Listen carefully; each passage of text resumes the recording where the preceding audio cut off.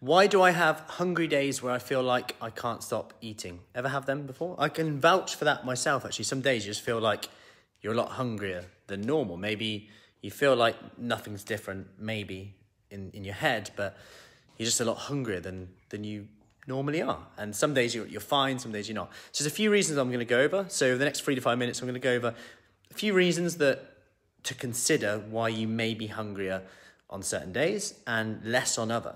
So number one, and you're probably going to know what I'm going to say here, is your sleep. So sleep, we know, is linked to your hormones. How much sleep you have will dictate certain hormones like leptin, for example, which pretty much has a big impact on how hungry you are. So considering that, if you have a lot less sleep, also from a common sense point of view, your day is longer, right? So because your day is longer, you have more hours in the day to just survive. So you might have your breakfast early, you may have your lunch a bit early, you may snack, whereas if you get up a bit later or a more normal time, you maybe don't have your breakfast till this time, and then maybe you don't need as much snacking. So there's lots of impact from the sleep, not to mention that when you're tired and stressed, your perceived value, if you like, from food is different. So you might perceive foods as more rewarding than they actually are, which may make you feel like you're hungry, but maybe you're not actually hungry.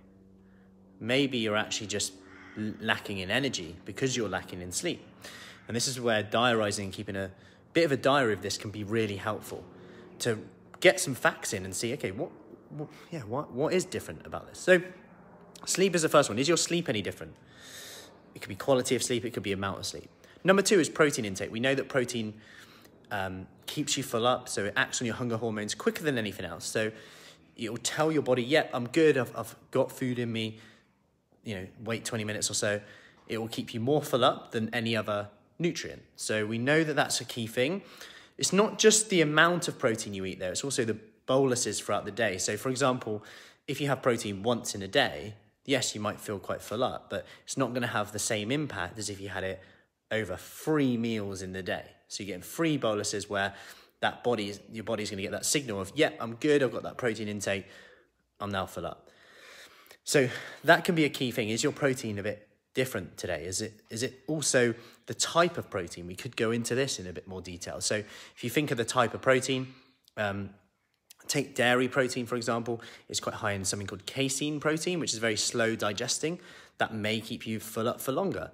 Then we've got beans, pulses, things like that, which are full of fiber. That might help you stay full up for a little bit longer. If you're just simply having, shakes all the time, like protein shakes, and replacing that with meals, then maybe you're lacking a crunch, that crunch at lunch, which might just make you feel a bit more satisfied. So maybe you need to add some veg and fiber in there as well as we move on to that side. What's your vegetable intake like?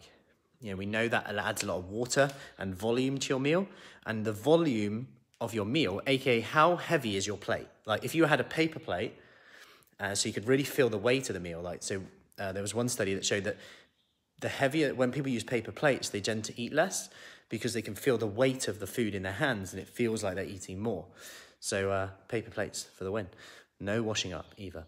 Anyway, so we've got to consider food volume, like increasing vegetables and like fruits and fiber in general.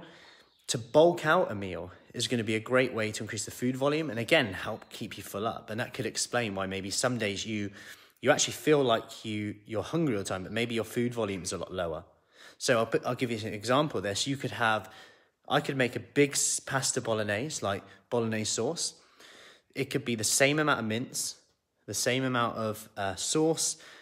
However, one of them I'll probably add a hell of a lot more water to because I've added loads of vegetables to it and I've added loads of fiber to it. So it's sucked up all the water and I've added more in. It's just grown into this like a lot bigger portion. So I could probably now get 8 portions instead of 5. Now, the thing to consider with that is I might still make it 4 portions because I know that the calories are pretty much the same and I'm just adding some fiber with some vegetables. So I'm having the same amount of calories, but then the volume, I'm actually eating more volume, but similar calories, okay? So that's a key thing as well. Another thing to consider is just your stress levels in general.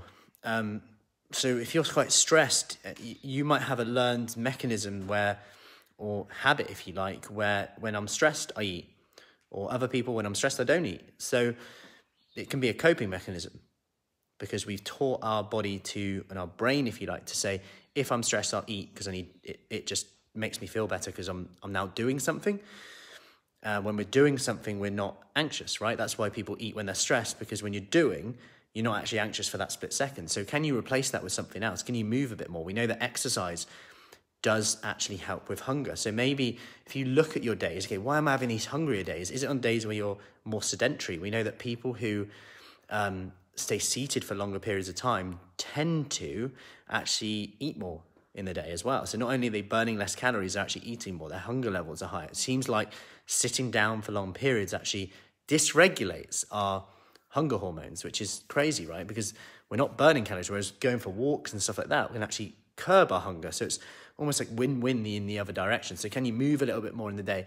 Is it those days where maybe you are at the desk for longer periods, and maybe we need to look at those days and goes, okay, I will be hungrier today. What can I do to possibly help with this? Can I increase my fiber? Can I increase my veg? Can I increase my protein? Can I get a workout in at a certain time?